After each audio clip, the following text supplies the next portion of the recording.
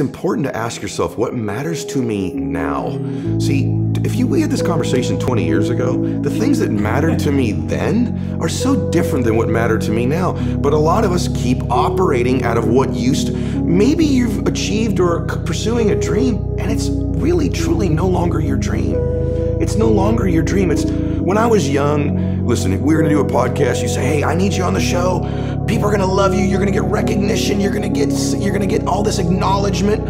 And that would have been my hot button, my need. I believe in the 6 human needs. My need was significance and recognition. And there's nothing wrong with that. It's wonderful. And so that's the button to get me to move, would be significance, recognition. Well, I've been blessed the last 30 years or so of my life to have a beautiful abundance of significance and recognition.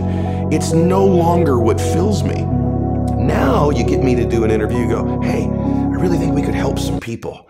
My big button in my life now is contribution. There was another stage in my life, it's still there, but hey, if you go there, you'll grow. I still want to grow, but I know me now. Right now, I'm in a season of my life that's contribution. It's giving. It's what fills my heart. And I think it's checking in with yourself one more time. What matters to me now?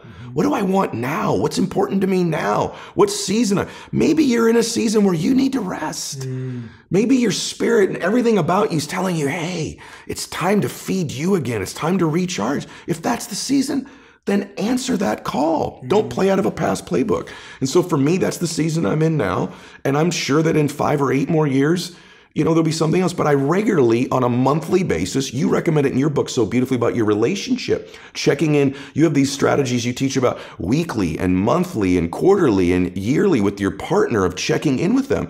I also recommend you check in with yourself and what matters to you now. And so for me, it's a matter of checking in now so that I don't lose my family in the pursuit of my business or lose me.